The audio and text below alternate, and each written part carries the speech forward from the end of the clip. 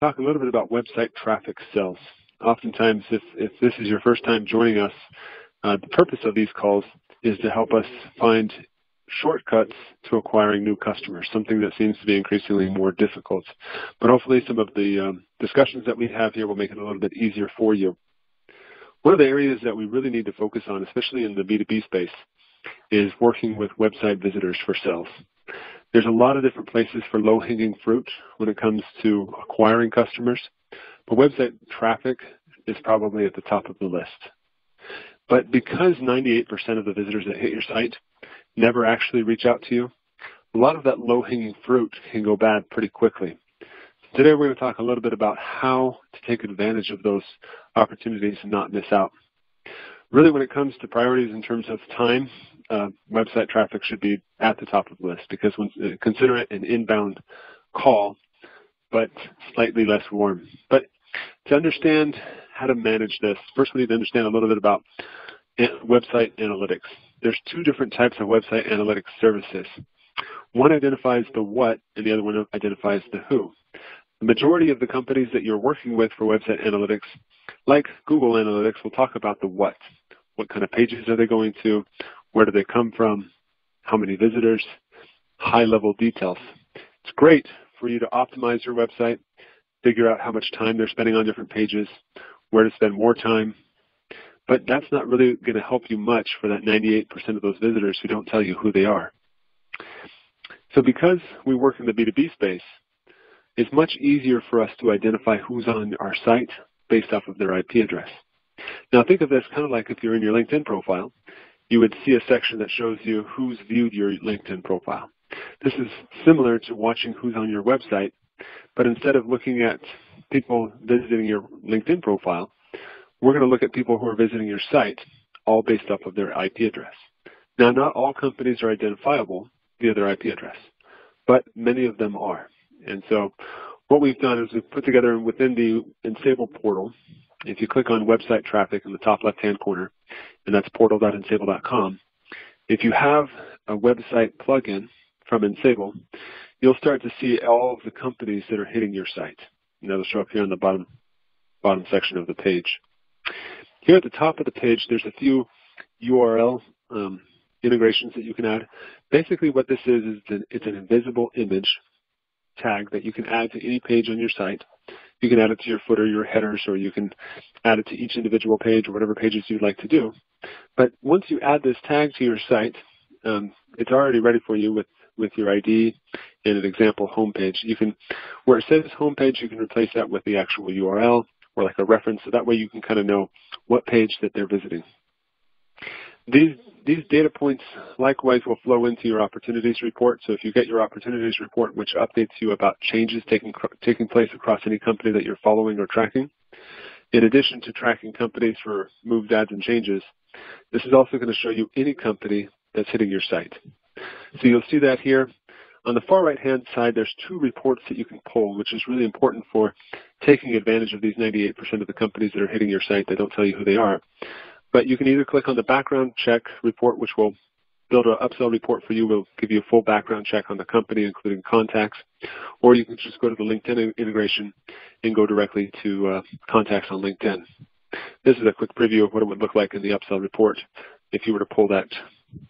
Now, once you see somebody hitting your site, there's a few steps that we want to take next, all right? So let's say you see somebody on your site. You can watch it in real time on the Ensaable page, or you can just follow up with them each morning with your opportunities report.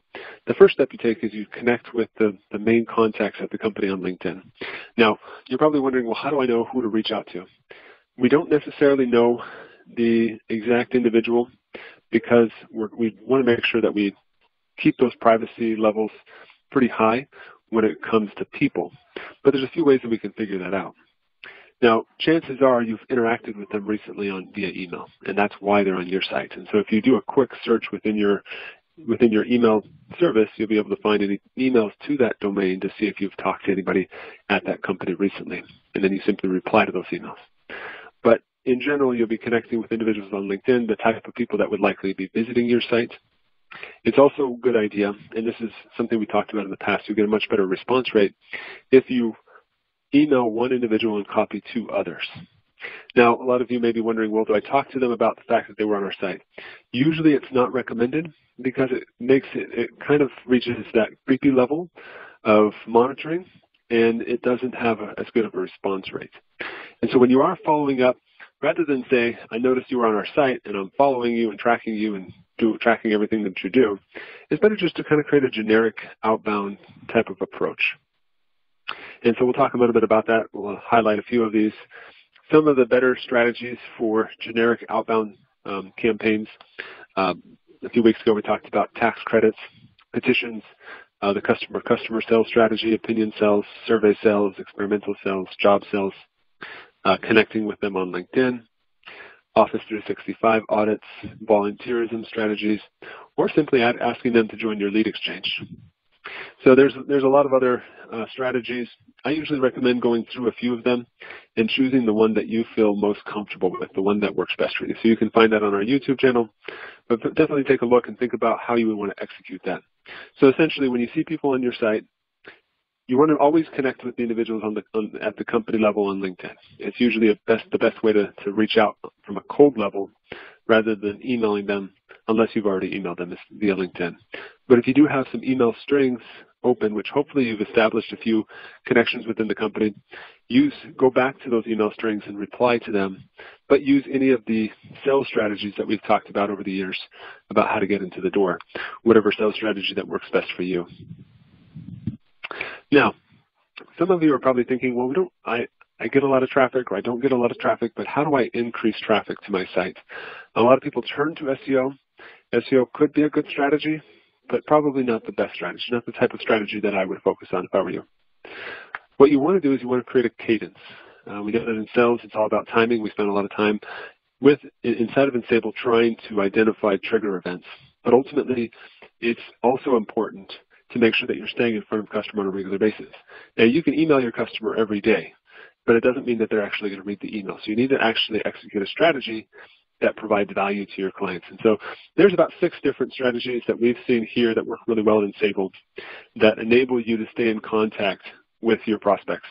One is surveys. Now, you're probably thinking, well, surveys are probably the last thing your customers want to receive. Well, if you craft them correctly, you'll be able to create surveys that add value. And ultimately, what you're trying to do is answer questions that they all have, but they don't have the answer to. So think about something that you could do. We've done a whole training on that, so I won't go into too in-depth into that, but surveys are a great way to stay in touch with prospects, contact center rankings. So we talked about this, where we can basically gauge the wait times and the call quality on different contact centers and see how they rank against their competitors and provide them with a regular update about how they're performing. Petitions, newsletters, volunteerism, and experiments.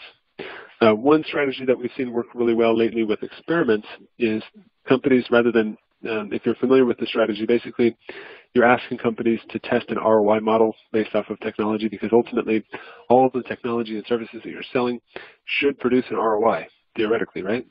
And so what you're trying to do is set up experiments and say, let's try this for a few months and see what type of ROI we get. And so rather than just emailing companies one-on-one, a strategy that we've seen work really well lately is they actually email 2 competitors on the same email and ask them if either of them would be interested in running the strategy, and found that there's a much better response rate because of that. Also, in addition to working with website visitors and tracking them, it's also really helpful to add chat. Now, you may or may not have chat, but imagine somebody walking into your business lobby and just staring at your portfolio of services, and then nobody walks over to them. That's essentially what you're doing if you don't have a chat service built into your site. Now, when it comes to chat services, you always want to be very aggressive. It's okay if you're pinging them on every page that they go to, because chances are you're going to lose that customer anyways. Only 2% of those customers are actually going to reach out to you. So you want to take advantage of that as much as possible and try to be aggressive in how you work with these clients and how you reach out to them. And so PureChat is a free chat service you can add to your site. It integrates with your phone. They do have a paid upgrade, but I found that it's been really powerful for our business to stay in touch, to work with people, and to engage prospects. You don't have to put it on every page. For instance, you can put it just on the pricing page and try to engage with them, try to contact them. But definitely a good addition to add to your site and try to take advantage of those. So you can see an example of how that looks there. So that's everything for today. Just to recap, again, there's a lot of low-hanging fruit out there. At the top of the list is definitely the people that are on your site, trying to understand your business, doing their research. The chances are they're going to come and go unless you actually proactively go out and do something. So when it comes to priorities in terms of sales activities, reaching out to people that are on your site based off of their IP address using the Ensable tracking tool, or using some type of chat tool to engage with them and try to proactively start a conversation is definitely worth your time and should make the sales process a lot easier for you. Next time we meet in 2 weeks, we'll be talking about using awards as another strategy to not only create a cadence, but to get responses. So again, thanks everyone for joining us today. We look forward to seeing you on our next call. And if you have any questions or if you need a copy of the slides or presentation, feel free to reach out to any of us, and we'll see you in 2 weeks. Thanks everyone. Have a great weekend. Take care.